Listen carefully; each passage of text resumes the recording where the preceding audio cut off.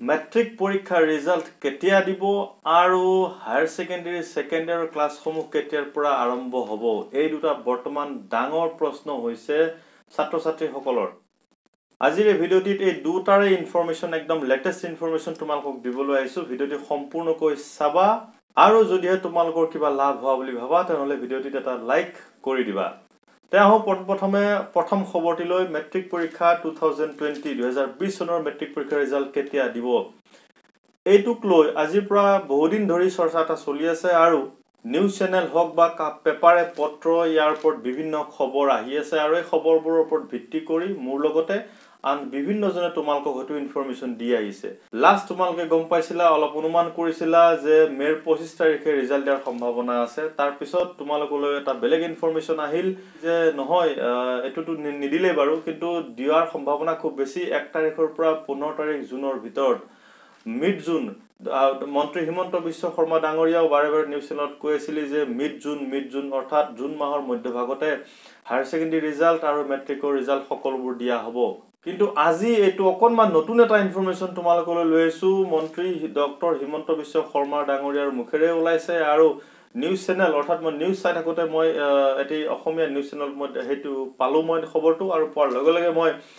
অকনমান ক্লিপিং এটা লৈছো তোমালোকক দেখুৱাবৰ কাৰণে বহুতে হয়তো গম পাইছে বা যদি নিউজ চাই আছে আৰু বহুতে গম হয়তো পোৱা নাই সেই কাৰণে মই ভিডিঅ'টি দিছো তোমালোকক ইয়াত মন্ত্ৰী হিমন্ত বিশ্ব শৰ্মা ডাঙৰীয়াই কৈছে যে জুনৰ ফাৰ্ষ্ট উইকত অৰ্থাৎ প্ৰথম সপ্তাহৰ ভিতৰতে মেট্ৰিকৰ ৰিজাল্ট দিয়াটো প্ৰায় খাটাং হৈছে খাটাং মানে মোৰ দেন 90%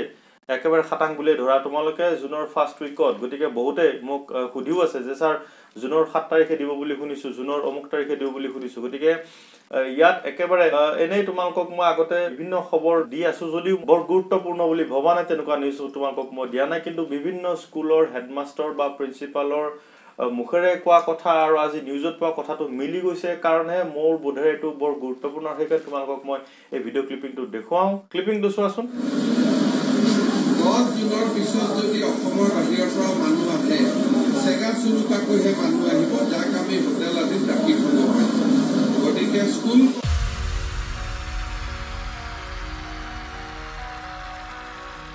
তেন্তে তোমালোক সাজু হোৱা ৰিজাল্ট লবৰ কাৰণে মেট্ৰিক দিয়া ছাত্ৰ ছাত্ৰীসকলক কৈছো আৰু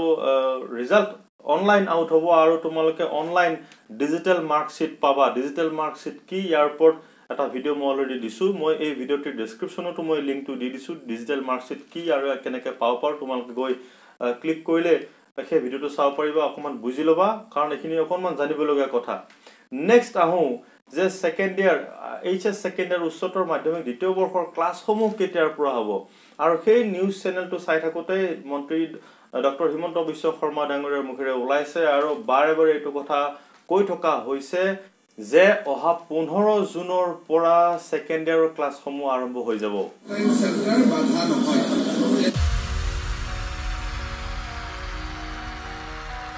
কেইদিনমান আগত জুনৰ 1 তাৰিখৰ পৰা খোলাৰ সম্ভাৱনা বুলি কোৱা গৈছিল মন্ত্ৰী ডক্টৰ হিমন্ত বিশ্ব শৰ্মা ডাঙৰীয়া কৈছে কিন্তু এতিয়া এটো একেবাৰে লেটেষ্ট 15 জুনৰ পৰা হ'ব লাগে কিন্তু এটা কথা মন কৰা যে এতিয়াও চৰকাৰৰ গাইডলাইন আহা নাই আৰু খুব সোনকালে অহা 1 তাৰিখৰ আগে আগে চৰকাৰৰ ফালৰ পৰা নিৰ্দেশনা আহিব স্কুল কলেজ বিদ্যালয় বা বিশ্ববিদ্যালয়বোৰ কেতিয়াৰ পৰা খুলিব লাগিব কি নীতি নিয়ম কিছুমান নিৰ্দেশাৱলী কিছুমানো আহি যাব গতিকে গোটেইখিনি অহাৰ লগে লগে হয়তো এতিয়া বৰ্তমান 15 জুনৰ পৰা আৰম্ভ হ'ব বুলি কৈছে কিন্তু তাৰ আগে আগে হয়তো হৈ যাব পাৰে কিন্তু খুলিব 15 জুনৰ ভিতৰতে ইয়াতে মন কৰিবলগা কথাটো হৈছে যে অকল সেকেন্ড ইয়াৰ হায়াৰ সেকেন্ডাৰী সেকেন্ড ইয়াৰ আৰু স্কুল হাই স্কুলৰ যদি ধৰা তোমালোকে ক্লাস 10 ৰে বাকি ক্লাস 9 8 বা হায়াৰ সেকেন্ডাৰী ফাৰ্ষ্ট ইয়াৰ বা ক্লাস 7 6 এইবোৰৰ অকমান দেৰিকে হয়তো হ'ব ফাৰ্ষ্ট ইয়াৰটো কথা আহিয়ে পোৱা নাই কাৰণ মেট্ৰিকৰ ৰিজাল্ট দিয়া নাই এডমিশন হোৱা নাই গোটেইখিনি ইনফৰমেশন নতুনকে লৈ তোমালোকৰ সন্মুখত খুব সোনকালে উপস্থিত হ'ম তেতিয়ালৈকে মোক বিদায় দিয়া ধন্যবাদ